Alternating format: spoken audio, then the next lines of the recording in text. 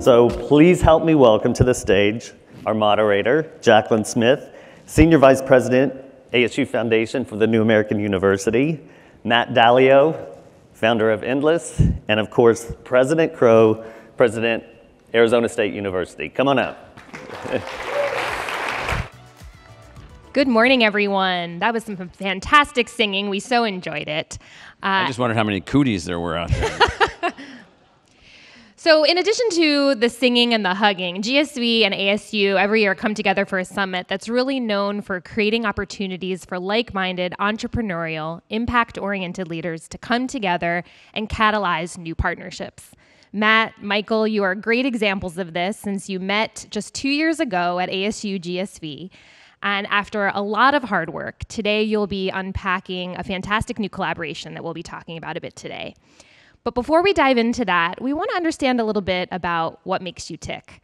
You both have a very futuristic mindset, and we want to hear a little bit about when you first realized that technology was going to play a transformative role in our education systems. Matt, we'll start with you. So I think there were two big insights, two big aha moments. The first was I was on a trip to India. I was at Stanford Business School at the time in the heart of technology. And then I realized, this was 2010, that there was no one with smartphones and that gap was going to be bridged, and all of a sudden billions of people would have access to smartphones, and with it the internet, and with it educational opportunities. And so I've spent the better part of a decade working on bridging device and internet access in emerging markets, which led me to really the insight that has led me to this stage, which is every time we would put games in front of the kids, they would just emerge. I'd walk into classrooms with kids shouting numbers at each other, multiplication tables, because there was a math game in front of them. And so this first insight of wow, if you want to go to places like Guatemala, where 70% of the math teachers cannot pass the math exam that they are teaching to, and you want to figure out how to break that generational cycle to teach the next generation, think about games. The second insight was a more unexpected insight. And it was in every job interview that I would do with an engineer, I would ask the same question, which is, how did you learn to code? And almost all of them answered the same thing. It was the same way Elon Musk learned to code. It was the same way Mark Zuckerberg learned to code, the head of Google AI. And it was, as a kid, I loved games.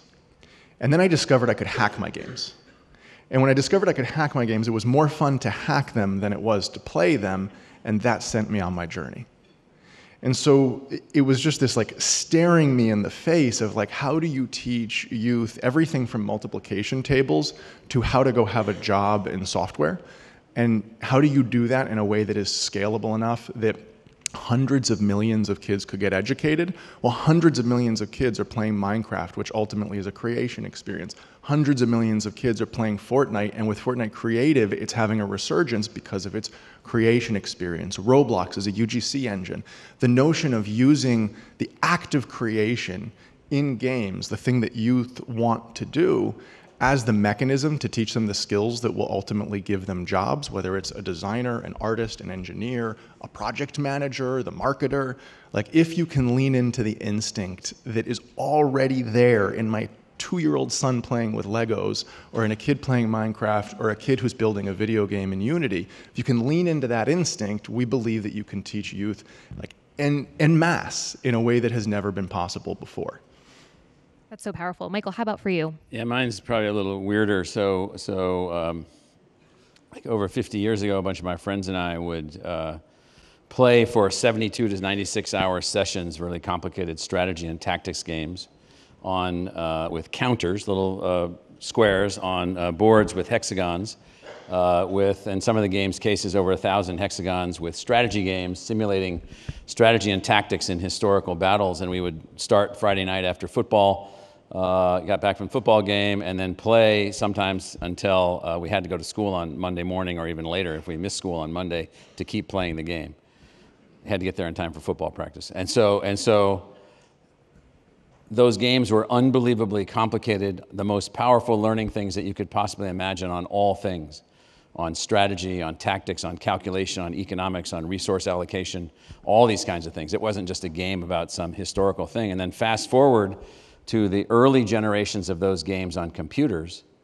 And I thought, this is unbelievable. If you could find a way to computationally create these learning environments. And then in 2008, with my then youngest child, who was 8 years old, I was playing a game with her called Spore.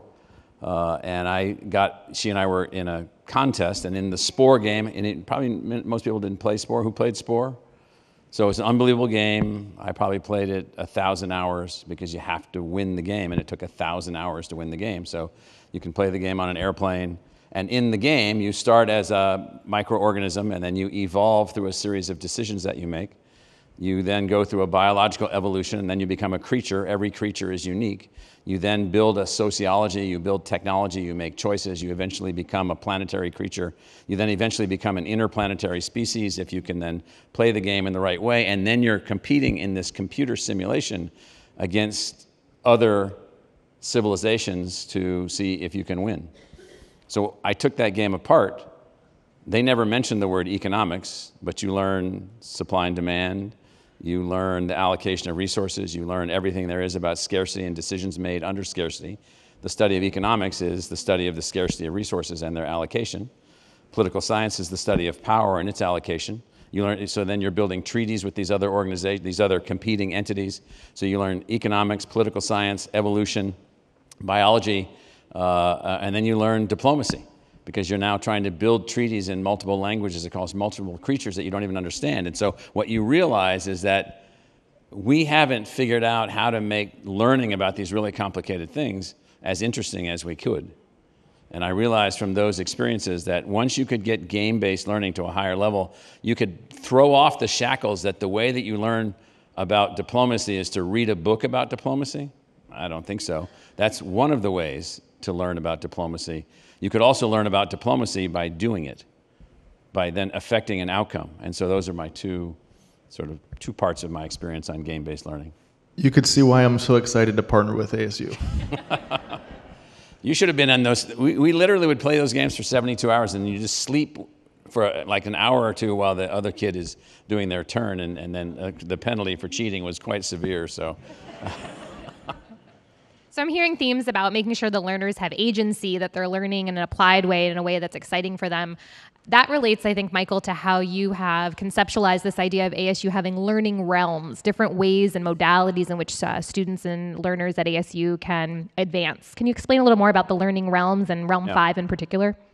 So Realm 1, think of Plato and his students at the little building, the gymnasium, somewhere in a suburb of Athens called Academia of All Things, which really doesn't mean anything. The whole word academia is just the name of some farm town near Athens. And so that was basically the method of face-to-face teaching back and forth, full immersion with the professor, and almost all of education is built around that model. What we've now come to realize that if you add some technology, now you can get digital immersion. You can get digital immersion in wide scale. You can do what we're doing in what we call Realm 4, which is education through exploration. If you haven't gone to the Dreamscape Learn facility that's here at the conference, you should do that, because that's a Realm 4 articulation of learning complicated things by becoming an actual object in the learning process.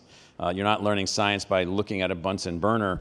You're learning science by being a scientist in a way that really stimulates your outcome. And then Realm 5, for us, is this notion of computationally, we now have the systems and the tools and the methods to create individual learning pathways for individual humans, every single one which is different. We call this infinitely scalable learning.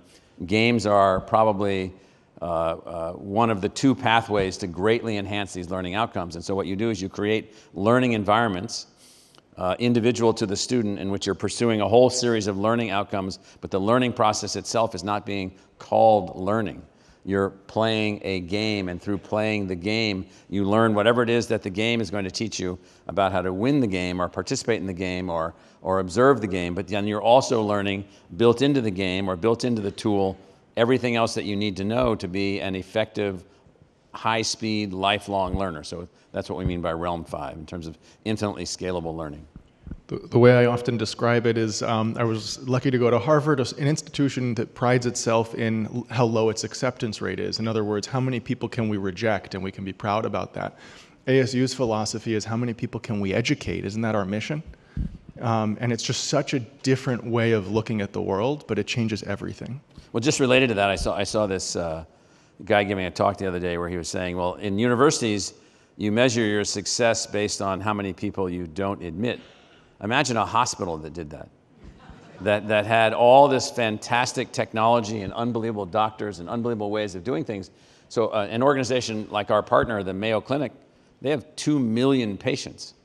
They don't pride themselves on having 20 patients, 2 million patients, to which they apply the best doctors, the best tools, the best nurses, the best scientists, the best everything. And so how does one build a system that allows learning to be expanded rather than to be kept bespoke as the dominant realm? There's nothing wrong with those kinds of schools or honors colleges and things like that. It's just that's wrong if that's the aspirational goal, because that doesn't get society to where we need to be. So Matt, take us back 2 years ago. You're just starting to meet Michael. You're thinking through Realm 5 learning and gaming. Were you thinking about particular disciplines like STEM that might really benefit from this collaboration? Or what were some of your hunches about what might come together with a collaboration with ASU? So honestly, I walked into that meeting, having heard a lot about ASU. Our partners started actually a program at ASU, and so I'd heard wonderful things about it, but I didn't realize who I would be meeting and just how aligned it would be. I mean, we were talking about the same books, the Foundation series and Ender's Game and, the Diamond Age. And like those are all cool if you haven't read them. Great books that have formed both of our understanding of how technology can educate, and in particular games can educate. And so as we came out of that meeting, it was clear we needed to do more meetings. We happen to have a team in Phoenix, and so it made it very easy to continue those conversations. And since then, over the past 2 years, we've evolved to something that we're excited to announce in a few minutes, but really a partnership that allows us to look at how you use the act of playing to teach and how you use the act of making to also learn.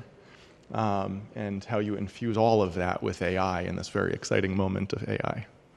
So in Ender's Game, by the way, so humanity is about to be wiped out by an alien species, and it's learned that only certain kinds of brains can learn through a gaming mechanism how to defend the species, our species, against this alien. And so it turns out that in this game-based environment, these humans can learn things that no one else has ever been able to learn before, including the evolution of their own thinking processes and how they think and how they engage. And there's some very complex socio-cultural elements to the game about visibility and honesty and so forth and so on. But nonetheless, if you just dissect these things down to the learning outcomes, it turns out an honorary PhD recipient at ASU named John Seeley Brown, he and some of his colleagues looked at Masters of Warcraft as a game, but they didn't study the game or who won the game. They studied what did you learn in the game, the rates of learning, the mechanisms of learning, the speed of learning, the self-organizing mechanisms for learning, the formation of learning guilds, which is what universities were built around. They found and concluded that it was the highest rate of learning environment that they'd ever seen in anything ever calculated. So we've been teasing that we have an announcement to make today. So Matt, what are Endless and ASU proud to announce this morning? So we're announcing the Endless Games and Learning Lab and a $5 million donation to catalyze that. And the idea really is to look at how games can teach, because you speak to every kid and games are central to everything they do. And you speak to teachers and they know that kids want to use games and play games, and so many of them want to use games in the classroom. And so kind of pillar number one is how can games be used to teach both in and outside of the classroom. There are a lot of reasons why most learning games, quite frankly, are broken, right? Games have not been used to teach. Back in the Math Blasters days, like the quality of those games, you go to a Math Blaster and then you look at what they're playing with Fortnite, and there's just such a discrepancy across so many levels. And yet you hear about games like this, where like the ones Dr. Crow has mentioned, but also like some of the most successful games in history are actually incredibly educational engines. SimCity, teaching you about complex systems and urban planning. Civilization, teaching you about history and diplomacy. Someone, I was just speaking with a manager of a game studio who was describing she was excellent at World of Warcraft and would lead raids of 40 people. And she's like, my management instincts that I was learning as a high schooler are now the reason I am an effective manager today. And so there are so many games, ironically, that weren't even trying to achieve educational objectives, that achieved educational objectives. And then the games that are built for education have such a gap between those games and the ones that have been built. And so I think pillar number one is really to look at, like, how do you bridge that gap, and to look at it from both the perspectives, I guess the trifold perspectives of the craft of game making. Really, because it is an art to make games. And so let's look at it with the same level of art that someone who's trying to build the next Fortnite looks at it. From the entrepreneurial perspective, in other words, how do you actually build a successful business model that engages this to sweep the world at the sort of scale that we see with a $200 billion market of gaming? It's twice the size of the movie and music industry combined. How do you use that economic engine to move forward games and learning? And then third, the academic perspective, which is what is the research behind it? What is the science behind it? And how do you get those three disciplines to collaborate? So that's the first pillar, is the act of playing. The second pillar that is took us as Endless Studios a while to wrap our heads around the power of, is the act of making games. The act of producing a piece of software called a video game teaches you how to produce software of all kinds, again, across the disciplines of design, art, engineering, management, marketing, music, all of storytelling, narrative, these branching skill trees that extend into so many different real domains. Right? Like when you think, art, oftentimes people think fluffy.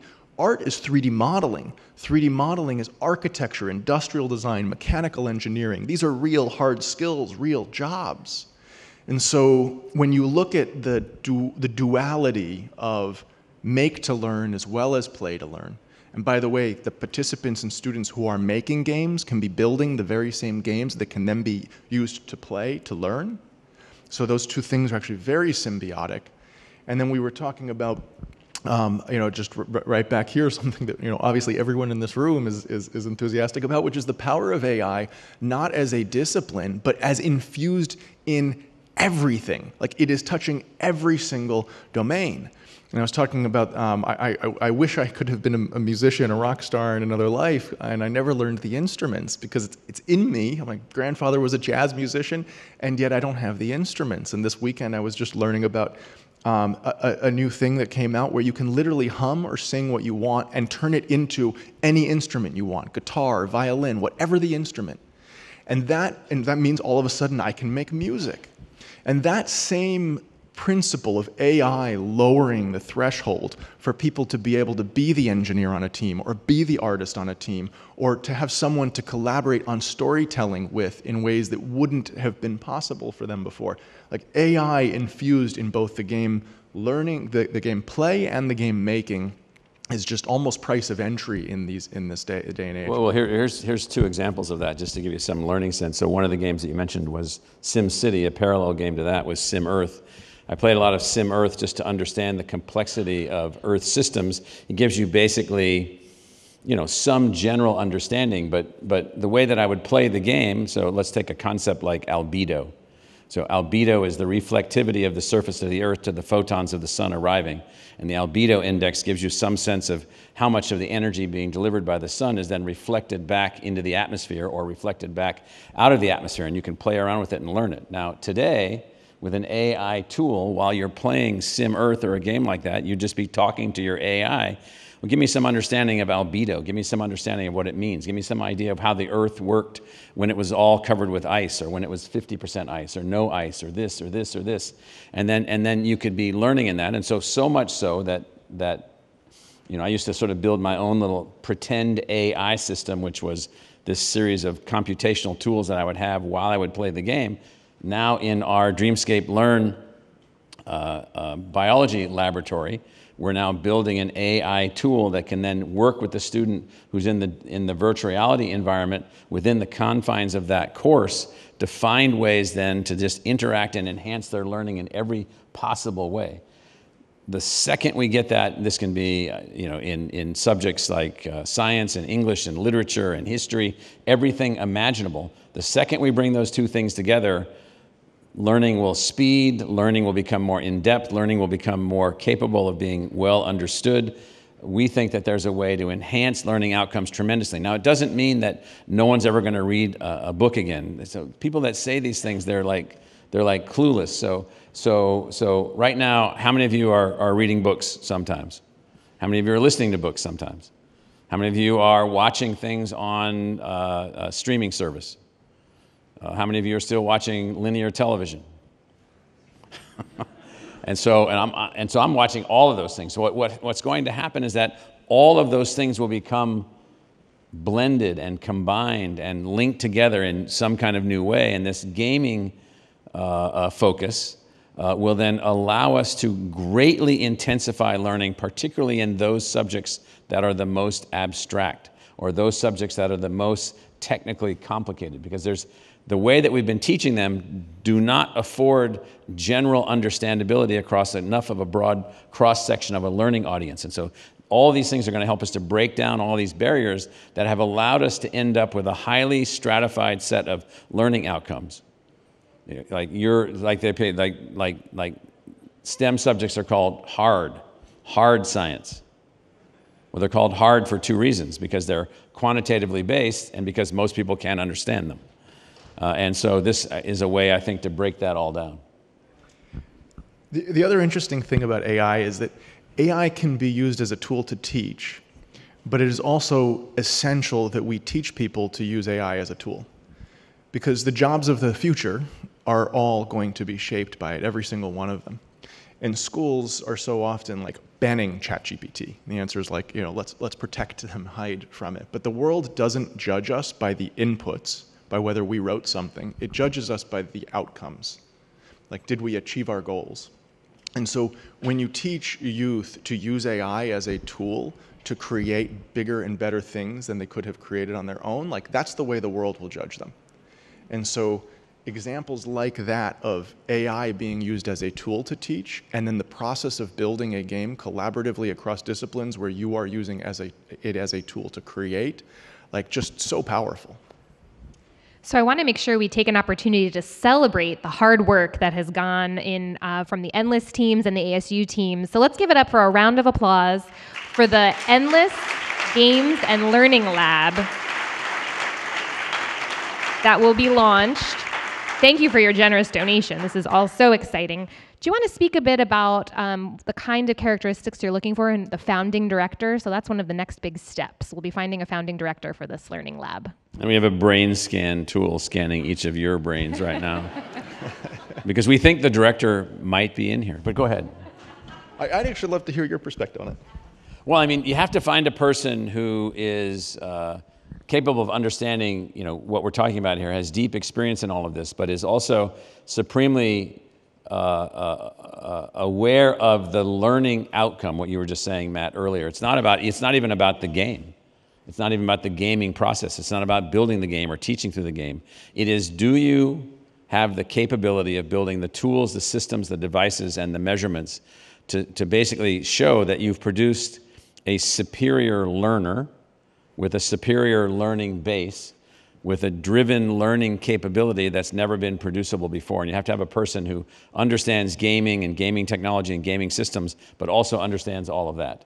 And there's not very many people walking around that probably have those things combined into a single person, so we've got to find that person. Yeah, I think great answer. And I'll add one, which is just someone who sees, shares the passion of the frontier that we are sitting at right now. The other two books that that we're talking about, one is the Foundation series, and basically, long story short in that is there's a 30,000 year arc, and this person sees that there's going to be 30,000 years of war unless they do this thing, and they set up the foundation to make 1,000 years of war. And I'm going to say this because I believe it, that like we face either like the best version of humanity or the worst version of humanity. Like I was with Bill Gates a few days ago asking him like, which one is it? And like, he's like, I don't want to be Cassandra, but ... read this book, The Coming Wave, because it shows how scary it is. And I believe that like the difference between good and bad is, do we train the next generation, A, to have jobs in that world, and B, to solve all the other problems?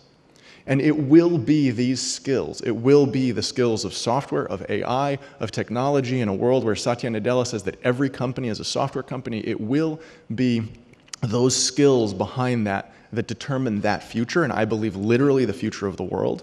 And I believe that games, as Michael was saying, it's like one of two tools that we have to be able to educate en masse an entire generation of youth. And so someone who shares that ethos, I think, is central. And the second book I'll say is, I think you all should read it, not because it's a great book, but because inside of it is this thing, it's called The Diamond Age, and inside of it is a book called The Illustrated Primer. And the Illustrated Primer is this like highly dynamic, like when you say what is the future of the textbook, it's that. It was written by the same author who coined the term the metaverse, which I'm not going to go into my thoughts on the metaverse, but the book everyone should have been reading was The Diamond Age, because I believe that's the future of education. So that book written by Neil Stephenson and that book called The Primer, we just sort of soft announced, I don't know if Mark Knopfler's in here, the new company Primer, which is built on designing and building that science fiction-based tool, which enhances learning in every possible way. And the first book, The Foundation Trilogy by Asimov, the character is Harry Seldon, H-A-R-I. It's a weird way to spell the name, but that particular character has built this conceptual place in which all knowledge is held in a single place, which has to be then sent to the edge of the galaxy to be hidden and so forth and so on. But the point in all of these things is that the key to all of these futures is, how do we enhance, expand, and personalize learning so that no human is left behind because of some